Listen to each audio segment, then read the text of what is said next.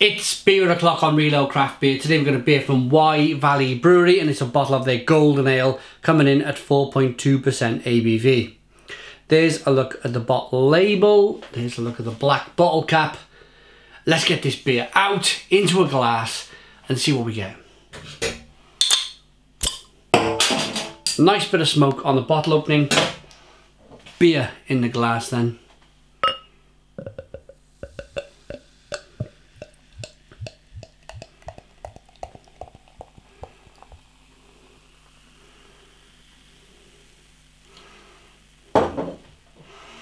Not a bad looking Golden Ale.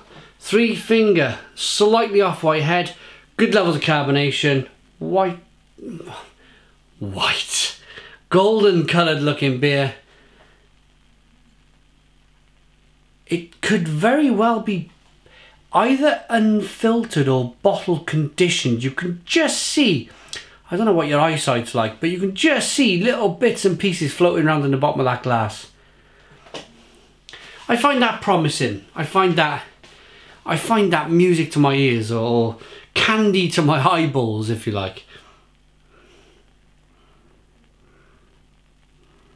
It's good to see that these brewers, you know, it's a nice sized brewery, Wye Valley Brewery now. They sell a lot of beer. I know that from my repping days in South Wales. You'd see their beers everywhere. Everywhere you went, you'd see Wye Valley beers. And they were so tough to get off the bar.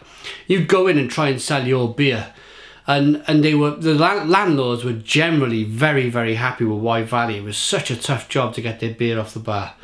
I think I only managed it a few times. And then within the month going back, they were, you know, you'd go back and you'd find out why they haven't bought any more. And you'd see Wye Valley were back on the bar, you know. So it's proof to the pudding that they produce some really good beer. Let's get the aroma.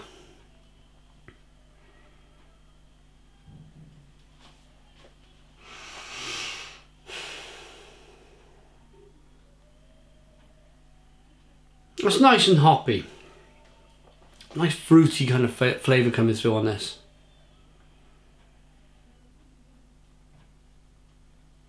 Bit of grapefruit. Bit of lemon. A little bit of biscuity malt. Smells pretty good. Did I give you the ABV? 4.2%. Let's dive in. Cheers.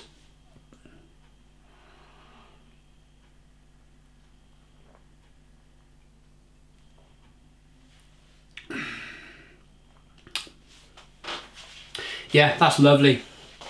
Lovely. Easy drinking. Good levels of carbonation. Pushes the beer on the inside of the mouth. Biscuity, malty, bready flavours coming through. That's your left hand side of the balance. That's your sweetness. And then on the back end there's a nice, just to balance things out nicely, there's a nice fruity hop finish, which is slightly peppery, slightly bitter. It's grapefruit flavoured. There's a little bit of pine needle. A little bit of lemon.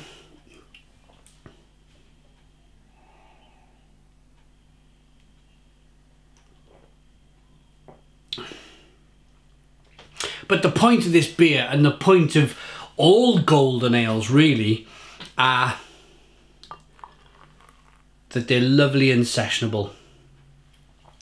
You can pop away, if you want to, you can pop away 4 or 5 of these on a Sunday afternoon with the newspaper or your tablet these days. Or likewise, if you've just finished work, you've got the car, your destination pub that you go to is, unfortunately, you have to drive to it to get a good cask ale these days. That's where we are in 2017. I have to drive to if I want a decent hand-pulled beer, cask beer, I have to drive to it. So if I was driving home from work, 4.2% ABV, this is ideal to have 1 pint of on the way home. Enjoy it. And it refreshes you. It gives you that purpose, that drive to get through the day, because you know you're going to have a good pint at the end of it.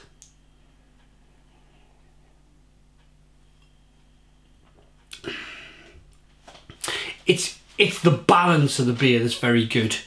It's the biscuit malt, it's the hops on the back end, it's all finely tuned, it's all well thought of. I like that. In fact, for me in the bottle, this so far, apart from their wonderful Mocha Porter, oh no, sorry, was it a Mocha Stout or a Mocha Porter?